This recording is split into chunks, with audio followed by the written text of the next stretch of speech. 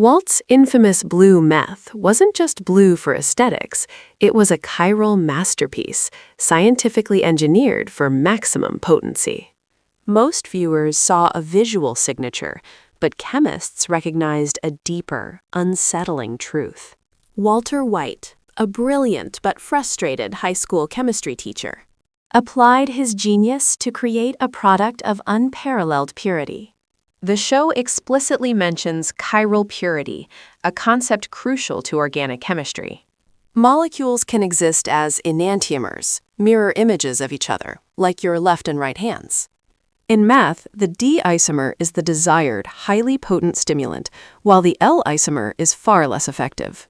Walt's product was nearly 100% D-methamphetamine, a level of precision almost unheard of.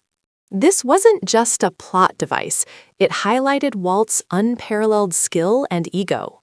It explains why his blue meth was so sought after and devastatingly addictive. Breaking Bad's commitment to scientific accuracy, even in these subtle details, is truly remarkable.